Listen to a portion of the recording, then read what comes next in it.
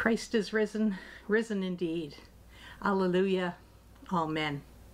And welcome to our Easter Communion service for this April the 3rd and 4th of 2021. My name is Susan Shepherd and I serve the pastoral charges of Bell Island of Portugal Cove and St. James here in Newfoundland and Labrador. For thousands of years, Indigenous people have lived in this land on their own country. Their relationship with the land is at the center of their lives, and we acknowledge the past and present generations of Beothuk and Mi'kmaq people of this island, and the Innu and Inuit people of Labrador, and their stewardship of these lands throughout the ages. This is a safe place for all people to worship, regardless of race, creed, age, ability, cultural background, nationality, sexual orientation, or gender identity. Let us celebrate the richness and diversity of life. Life is a gift for which we are grateful. Today we celebrate new life, new joy, new possibilities. We give thanks for the spirit of life, visible in Jesus and in us, visible in people of all walks of life.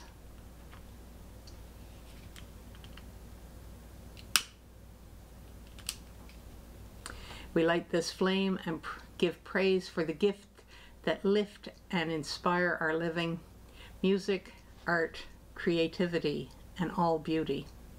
And let us pray. God of endings and new beginnings, we come to worship and to praise. We come to abandon our pretenses and offer up our hope and dreams that new life might be breathed into them. Shake us from the slumber and awaken us to our own resurrections. Open our eyes to the new day dawning in our hearts, and let us rejoice and be glad, for life has triumphed over death. Alleluia, amen. Morning has broken. Let's try that again. Morning has broken like the first morning. Blackbird has spoken like the first bird. Praise for the singing, praise for the morning, praise for them springing fresh from the word. Sweet the rains do fall, sunlit from heaven, like the first dew fall on the first grass. Praise for the sweetness of the wet garden, sprung in completeness where God's feet pass. Ours is the sunlight,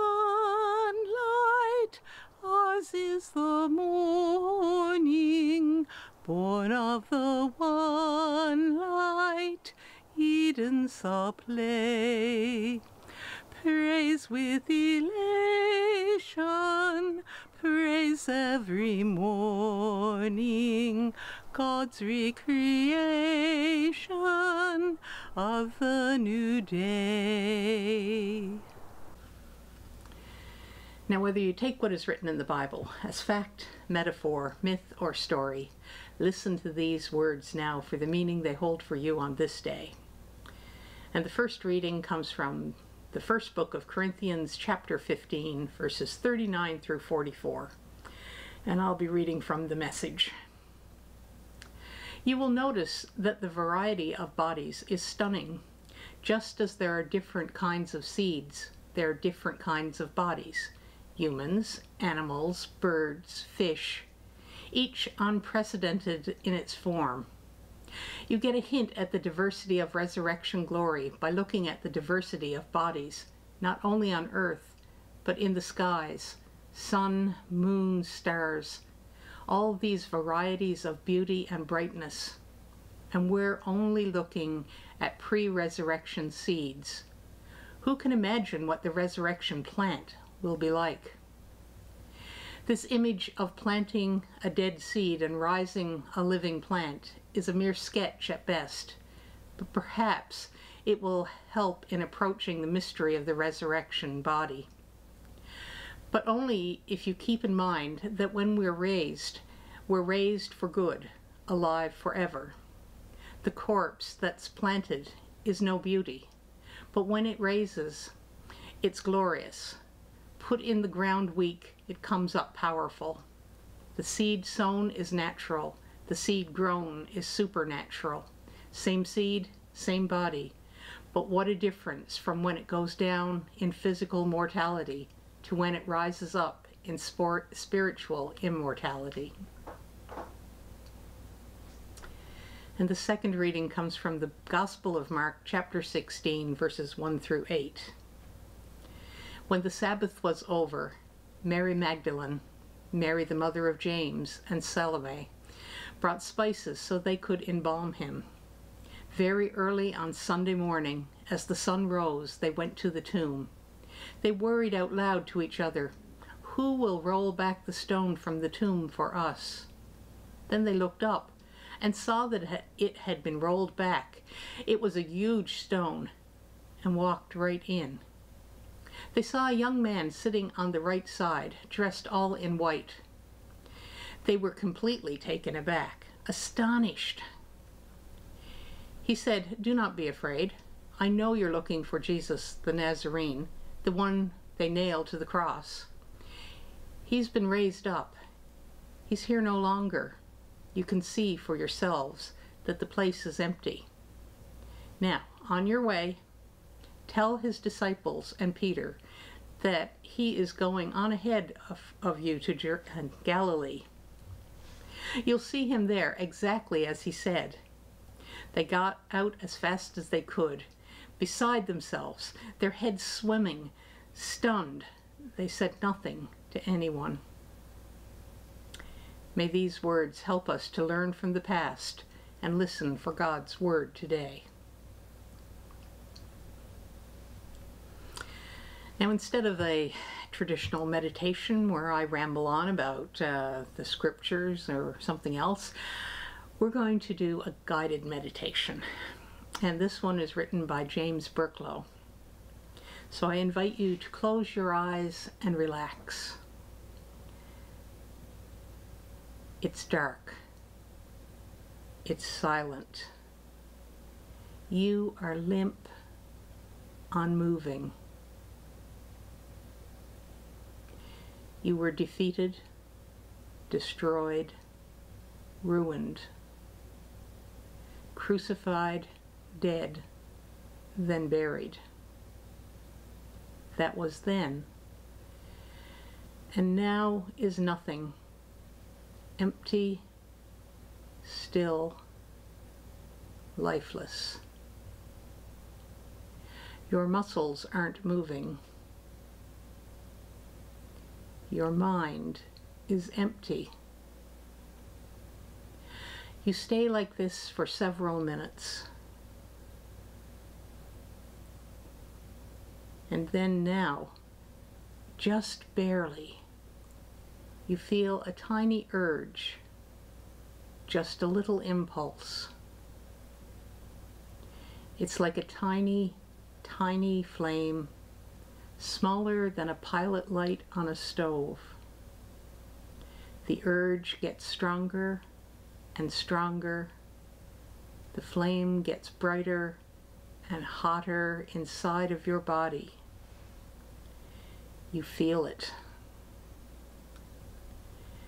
You stand up and go to the stone that has sealed you in the dark tomb.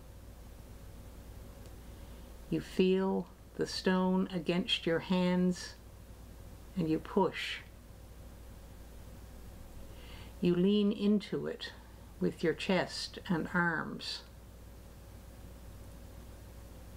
You feel the weight, the pressure in your upper body. Just as the stone begins to move, you open your eyes and see the light. you take a deep breath of fresh air. I come with joy, a child of God, forgiven, loved, and free. The life of Jesus to recall, in love laid down for me, in love laid down for me. I come with Christians far and near to find us all are fed, the new community of love in Christ's communion bread, in Christ's communion bread. As Christ breaks bread and bids us share, each proud division ends. The love that made us makes us one, and strangers now are fed, and strangers now are friends. The Spirit of the risen Christ, unseen but ever near, is in such friendship better known, alive among us here, alive among us here. Together met, together bound by all that God has done, we'll go with joy to give the world the love that makes us one, the love that makes us one. Christ is risen.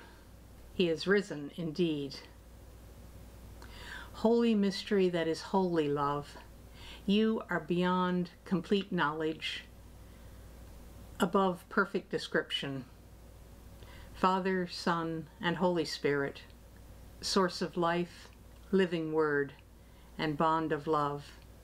You are creative and self-giving, generously moving in all the near and distant corners of the universe. Nothing exists that does not find its source in you. Through fear-filled days and aching nights, when the powers of death have done their worst, your love has never deserted us. Even when we turn away from you, you are with us.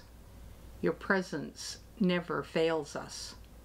Your gifts of hope and new life transform us. We praise you for Jesus the Christ, risen to life eternal as your love. With the women at the tomb, we raise the strain of gladness. Hallelujah, life is stronger than death. The day of resurrection has come, scattering fear and gloom, and so we rejoice with all your people of every time and place, and with the angels and archangels, to proclaim the glory of your name. O holy, holy, holy God, O God of time and space, all earth and sea and sky above bear witness to your grace. Hosanna in the highest heaven, creation sings your praise. And blessed is the one who comes and bears your name always.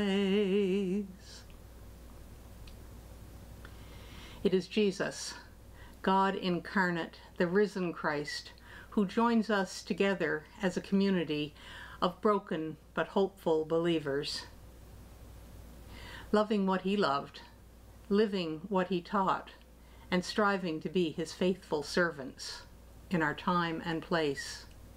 In this meal, we remember Jesus, his promises, and the price he paid for who he was, what he said, and what he did. On the night before Jesus died, he took a loaf of bread and gave thanks and broke it and said, "Take and eat whenever you do this. Remember me."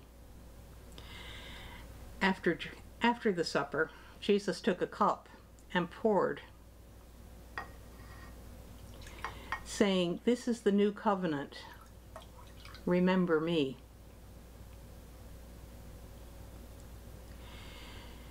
We do remember. We remember his life of love, his friendship, his teaching, his dying, and his rising to life again. In sharing this meal, we live out the mystery of our faith. Seeing Christ has died, and Christ is risen, and Christ will come again. Seeing Christ has died, and Christ is risen, Christ will come again. Holy Mystery, God the Spirit, we call on you to transform these familiar things as you continually transform the world around us. Bless this bread and this cup, the wheat and the grape, the farmer and the harvest, the seed and the sower, so that in the sharing of these simple elements in community, we may taste and see your goodness. Through Christ, in Christ, and with Christ, in the unity of the Holy Spirit, all glory is yours, God most holy, now and forever. Amen, amen, O Holy One, Hosanna and amen. Amen, amen, O Holy One, Hosanna and amen.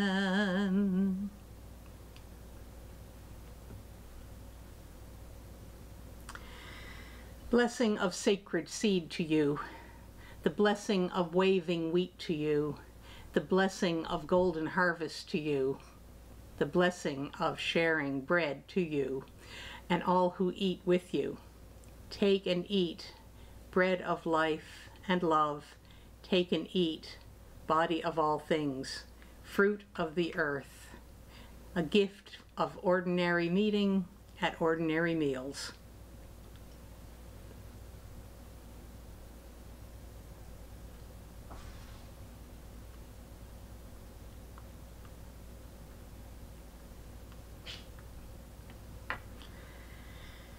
The blessing of sacred vine to you, the blessing of rustling leaves to you, the blessing of pungent smelling flower to you, the blessing of bursting purple harvest to you, and all who drink with you. Take, drink, nectar of life and love. Take, drink, promise of all things, fruit of the earth, a gift for ordinary meetings at ordinary meals.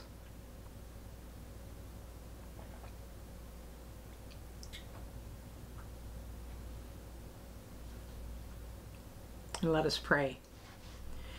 Thank you, O Christ, for this feast of life. We who feed by your love, we are strengthened by your life. We are sent forth into this world to live your way and share your joy. We are now commissioned to feed as we have been fed, forgive as we have been forgiven, love as we have been loved. Thanks be to God. Amen. Joy comes with the dawn, joy comes with the morning sun, joy springs from the tomb and shatters the night with her song, joy comes with the dawn. Weeping may come in the night, when dark shadows cloud our sight.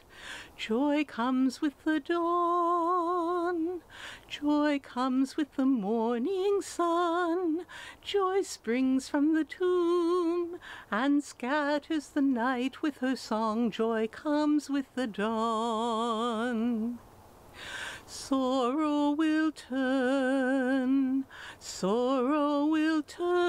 into song, and God's laughter makes us strong. Joy comes with the dawn, joy comes with the morning sun, joy springs from the tomb and scatters the night with her song, joy comes with the dawn. We will rejoice and give praise to the one who brings us grace. Joy comes with the dawn, Joy comes with the morning sun, joy springs from the tomb, and scatters the night with her song. Joy comes with the dawn. Let us go in faith to ponder in our hearts the mystery and the wonder of this season.